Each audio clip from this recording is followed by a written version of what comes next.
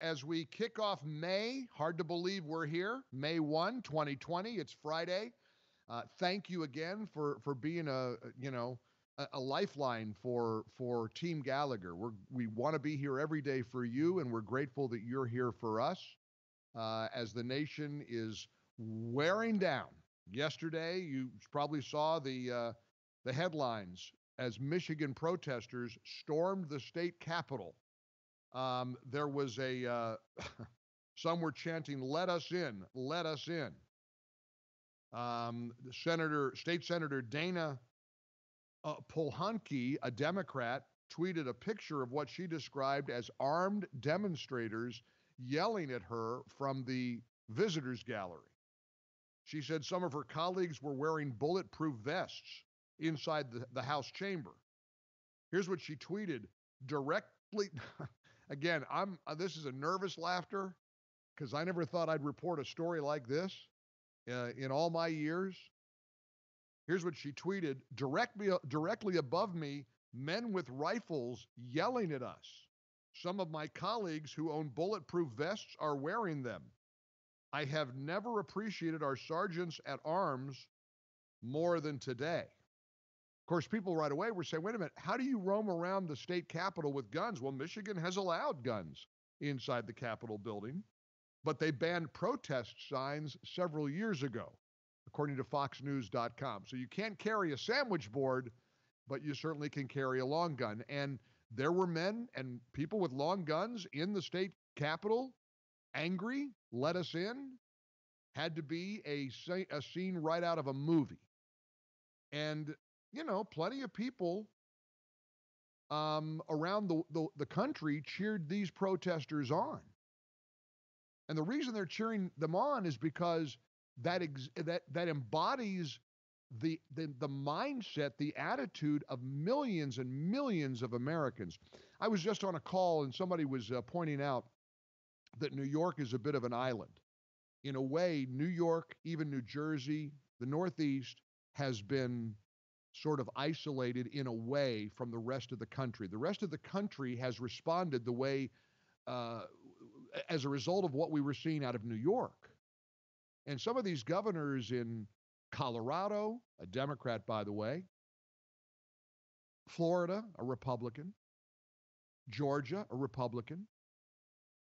Some of these states that are starting to open are sort of acknowledging that we're not New York in Florida, or we're not New York somewhere else. New York's got to still get through it.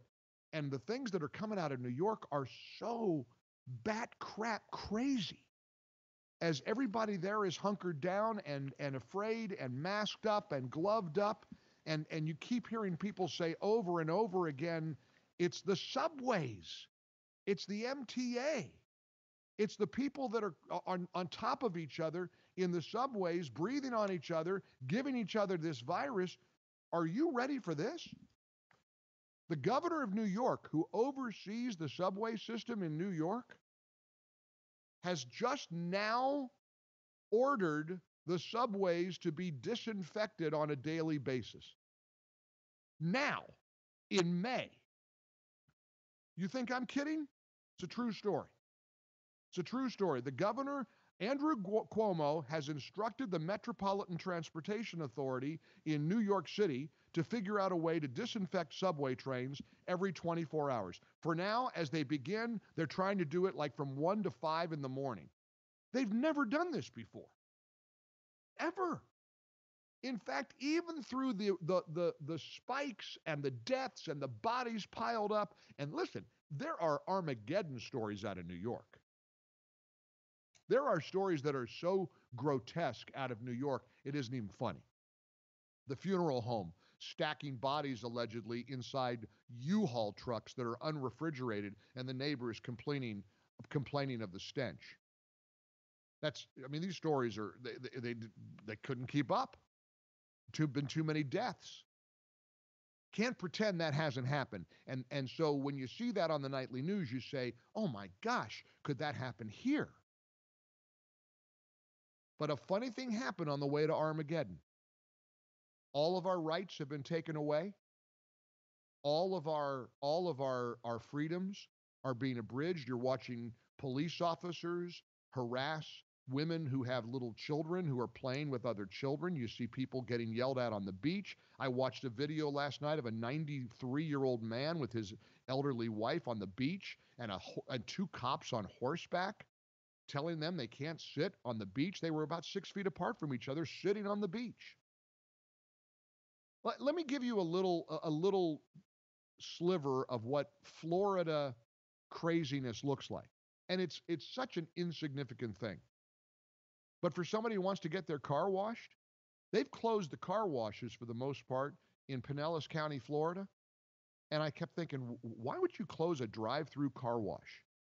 No, you put your card in the slot. No, you don't come in contact with anybody. You know the kind that they have at the convenience stores? Oh yeah, they're closed because we're supposed to not be exhibiting movement. You're not supposed to drive anywhere. You're supposed to be hunkered down in your home. In other words, there's this implication from Maine to Florida to Ohio to wherever. You're supposed to never leave your house. That's the implication. Now, we know practically that's not true. We know pragmatically that isn't accurate. You can go get groceries. You can go get, but this is the craziness. You can go to a Walmart, buy clothes. Unless you're in Michigan, I guess she wrote that off. But most states, the stores, the superstores that have grocery stores along with the rest of the department store or whatever, you can go anywhere you want. You can buy clothes, but you can't go in to buy you've heard all these contradictions. This has been an erratic, inconsistent, nonsensical mess. We were told by the World Health Organization that masks didn't work. Don't buy masks. Our own Surgeon General told us don't buy masks. Now there are masks that are required. I think at now every airline.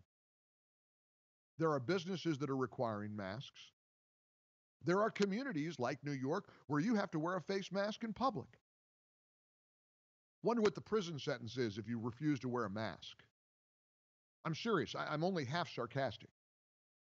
This has been an inconsistent, erratic, incoherent mess. We don't know how to handle this. And you turn on the cable news shows and the nightly news, they're all the experts are contradicting each other left and right.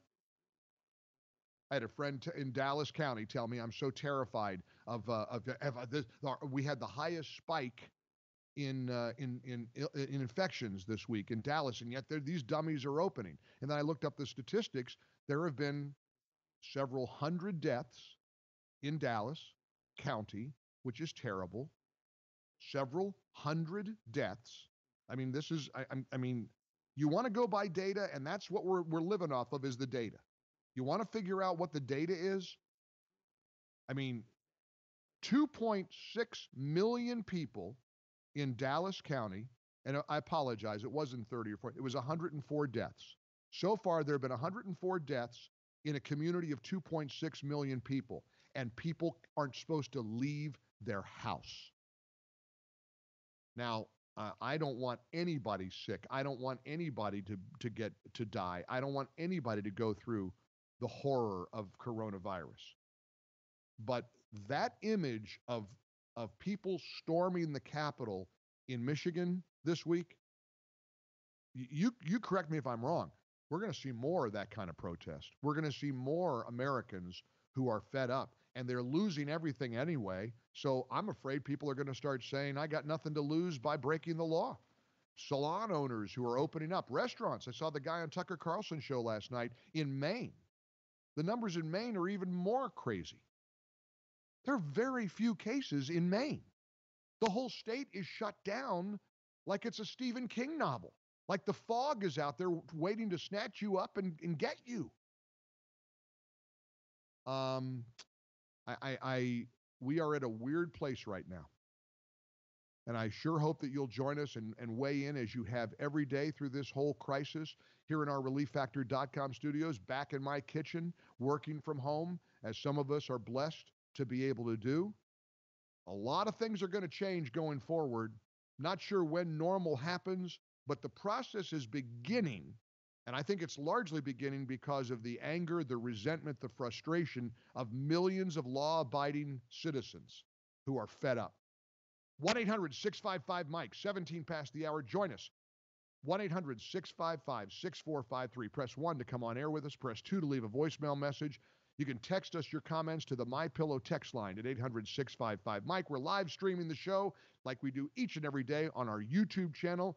We please invite you to subscribe to our YouTube channel. Just find the Mike Gallagher Show on YouTube. Take us with you on your app wherever you go. We are 24/7. We're ubiquitous. Go to MikeOnline.com. Download our podcasts, by the way. More and more people are doing that, and it's a terrific way to listen to all the highlights, the best parts of the Mike Gallagher Show, maybe the worst. You can fast forward, pause, rewind, download our podcasts, put it on your favorite platform, and you can do that too. Find out how. Go to MikeOnline.com, MikeOnline.com.